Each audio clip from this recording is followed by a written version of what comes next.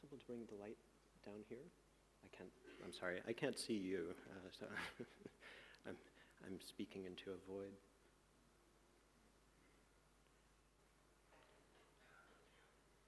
I'll have to do this otherwise. Is it possible to, oh yeah, okay, thank you. So this was a piece I did about 300 years ago. No, this is I bring this up because, well, I'll show you some things that I think are interesting and have pushed me towards the place that I'm at where with my process of making artwork. And then I will describe the process itself and show you a lot of the techniques and methodologies for growing the fungus, and then maybe talk a little bit more about philosophy at the end. So this is the French silversmith and architect Meissonier, who designed a lot of the sort of interior forms, as well as became kind of the signature of the Baroque, and bringing together the artificial and the natural in a way that was seen as most beautiful, and particularly for its destabilizing influence into the world. And this type of synthesis coming together, a type of beauty after, let's see, after, you know, this 300 years, this fusion of the technological and the biological was not seen as a progressive advancement of human knowledge, but maybe was this warning sign of where we had come with this type of fusion. This is, of course, this image by H.R. Giger for the Alien movie, this mechanized biomechanical type of spaceship.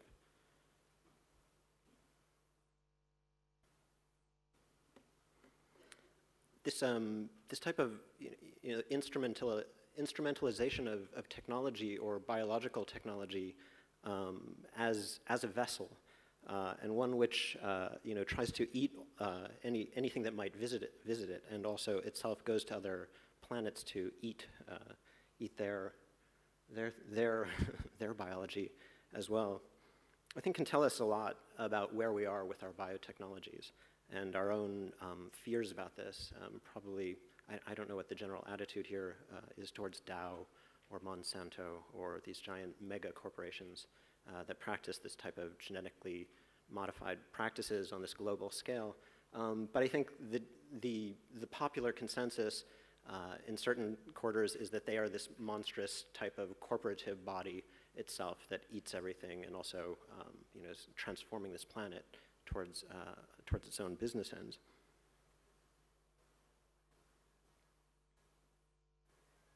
So with that as the preamble, I'd like to show you a little bit about how fungus grow. So this is the inside of a tree being eaten by a fungus. So usually what we call a mushroom is actually just the reproductive organ. It's this thing that pops out to make its seed airborne or waterborne or transported in some way. But most of the time the fungus lives interiorly or inside of the earth or inside of other organisms, digesting them or just living their lives. The mushroom here is this white material that is surrounding the wood, enveloping it and digesting it using strong enzymes and oxidative compounds to break down the lignocellulosic materials and to convert them into chitin, which is the polymer that the mushroom uses to construct its body. So you can take a small sample of this fungus and then introduce it into a pasteurized food source. In this case, these are wheat berries. And after a few days, it will digest it. The fungus will colonize that material, and it will pierce every single cell in that wheat berry and start to break it down. And so this is the before and after of this process. Mushrooms grow exponentially, so you can take a small fingernail clipping size piece of tissue, and within a month you would be able to fill this entire room with that soma. And it's a matter of actually keeping up with the organism. It's called a run when you grow the mushrooms, and I've learned that you are actually the one who's running after a while. So inside of these bags are this pasteurized sawdust, which has the introduced fungal tissue inside of it. And if you are buying cultivated mushrooms, oyster mushrooms, shiitake mushrooms, most of them are grown in this manner inside of bags. This is a scanning electron microscope image of what the fungus are actually doing. These are the cells of the fungus, and this type of cross connections that you can see here, this type of fibers, they will actually fuse their cell walls together when they come in contact with each other.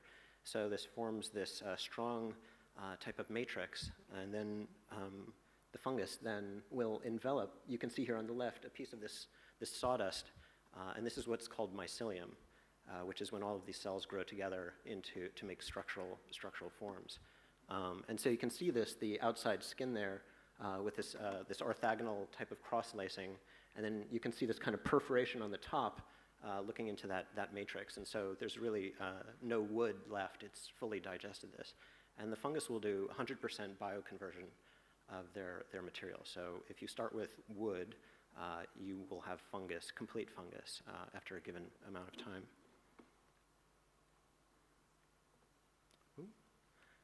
And this is grown from this bag culture. So you can see the soma, which is on the bottom, this kind of mycelial structure, which has eaten all of the wood. And then these are the fruit, the reproductive organs that are popping out on top. And then those fruit will disperse their spores into the air. So this is, I'm not going to show you things chronologically or necessarily in a specific evolution, but maybe to just elucidate what's going on. So this is a type of mold, just a form to cast the fungus into, just made out of wood. And this is after it has been formed inside of there. It's an instantaneous molding, so you can just push it out of the mold right away.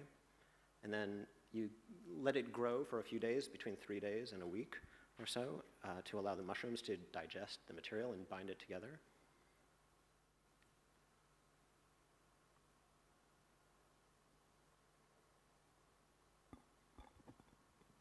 And then after they've grown together, you can dry them out and cure them. And it's the same thing as drying wood. Once it's dried out, it becomes dead and it's not going to come back to life. And it has you can tune this material. So in the bricks that I have outside here, they're grown to a configuration to make them very much like a polystyrene polymer. And these ones here are a bit tougher. So they're like a dense foam or a cork as an equivalent.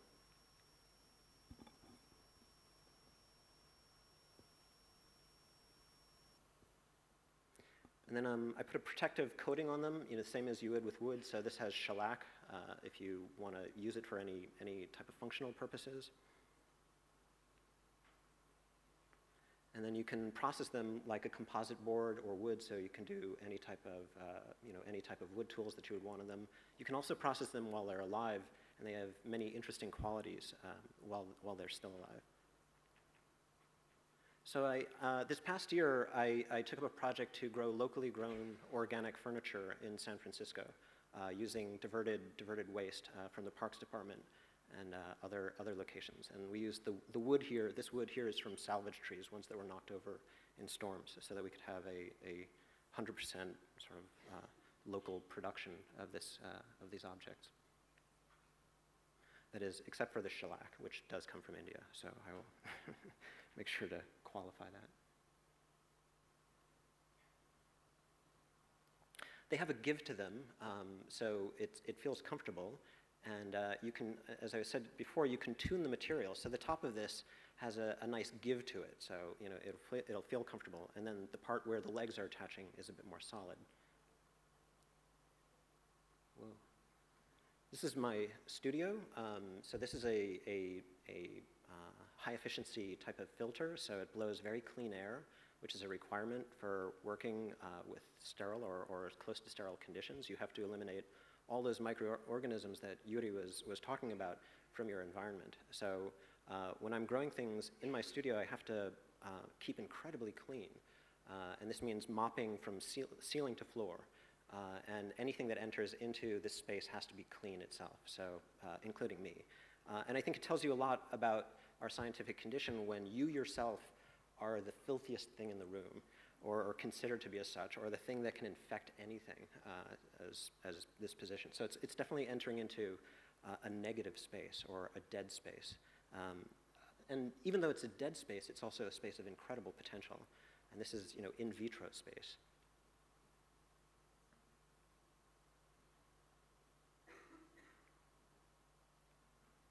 This is the Yamanaka McQueen, this particular one.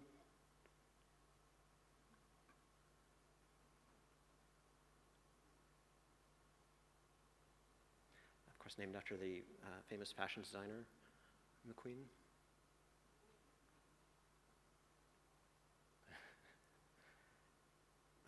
I'm getting down with your technology. And then this is the surface. John Cage, who founded the New York Mycological Society, was also an avid mushroom hunter. And I think this piece right here, this surface texture, was created by just this random droplets of water that would land on the surface of the mycelium and would change its qualities, sometimes to an insect-like consistency or into all these different types of colors. And absolutely through a random process to create this type of biological painting.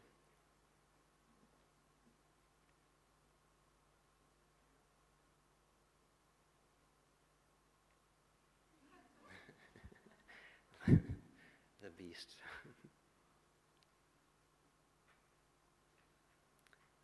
In 2009, the Kunsthalle in Düsseldorf invited me to participate in the show, the Eat Art, the 25th anniversary of the Eat Art exhibition. And so they asked me to grow a tea house for this occasion. And so I grew about 600 mushroom bricks. You can see growing here.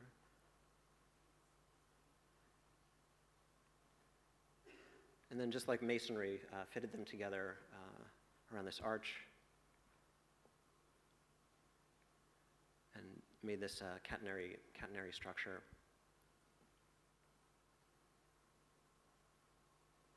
This is my wife, Monica, who was there with me and helped to serve the building as a tea to the visitors. So over the duration of the exhibit, the building was slowly chiseled away and boiled down and served as a tea. It's very good for your immune system. This is, in fact, one of the oldest human medicines that we know about. This guy, Uli, the Iceman, who was found on the, I think, Swiss-Italian border, he had this utility belt, and on them were 3 of this type of fungus, cousins of this specific one right here.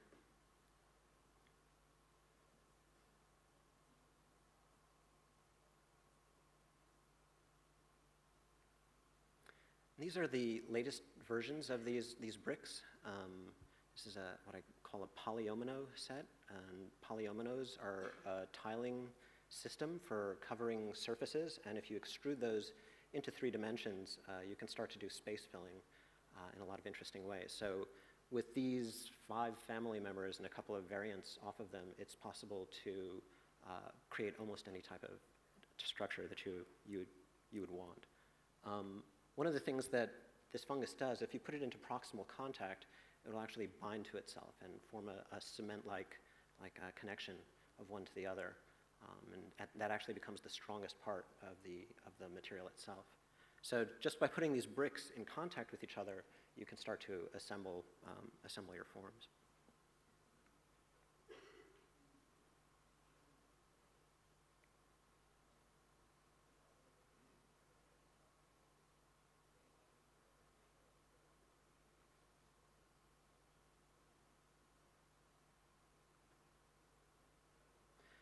And the set that I have here, this was grown to create this almost like a Lego set using scrap wood.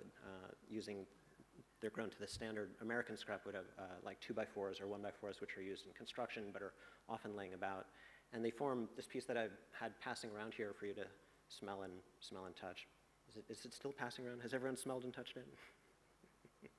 Who pocketed it? Come on, keep it going.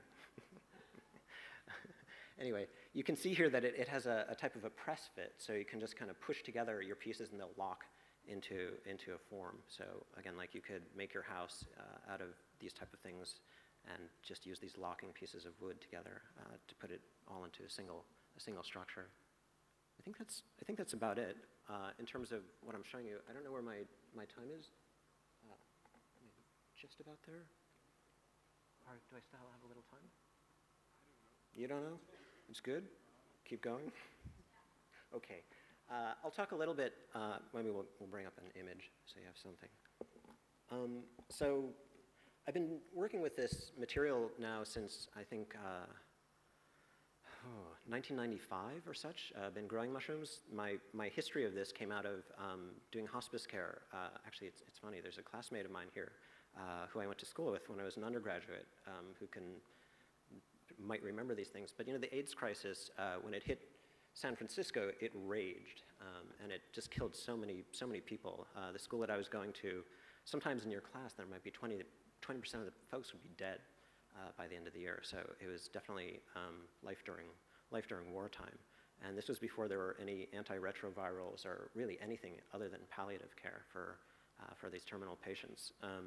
And it was through traditional Chinese medicine, actually, that I learned about this type of fungus and its abilities to enhance the immune system. And again, it comes out of this very long tradition. The name for this mushroom is actually supposedly the name for the Chinese pharmacopoeia itself, the lingxi or reishi. So it has this honorable tradition of being a golden herb.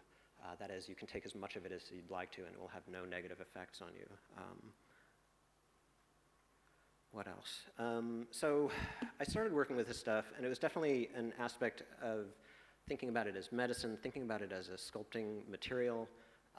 When I started to build this house, or planned to build this house in 2005, you know, I set out on this, I don't know, this kind of juggernaut, like without really an idea of if this material would be capable of being used for a building. But the more that I tested it, it had such remarkable material qualities that I kept on refining the process and refining the materials and doing more tests.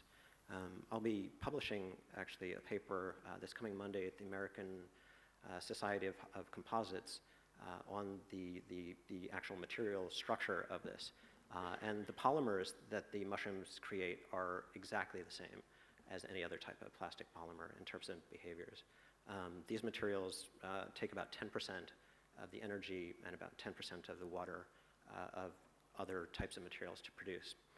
And they're fully biodegradable when they're done. So you can take this, if you don't want to drink it as a tea, you can throw it into your compost or just throw it out of the window of your car if that's how you so choose to treat it.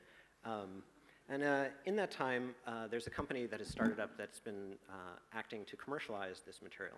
So I've entered into this very strange zone of maybe leaving part of the art world and entering into some commercial type of place. I've applied for a patent on this procedure of creating these denser materials, and I've also incorporated to start to consider this as an actual construction material. Ideally, we'll be able to replace a vast amount of the plastics that we currently make now. This version, again, can be used for polystyrene or a lot of other types of things. It's a very complicated issue. I would say that, you know, if you're an artist or, I don't know, a young person who is looking to go into the arts, you should probably get a law degree or go into biochemistry at this point because it's, I don't think you can be naive if you're going to be working in biological arts. You certainly, your innovations, if you do not protect them yourselves, others will take them. So it's in your best interest to understand your legal protections, your business protections, and just your intellectual protections. So I'll leave it at that.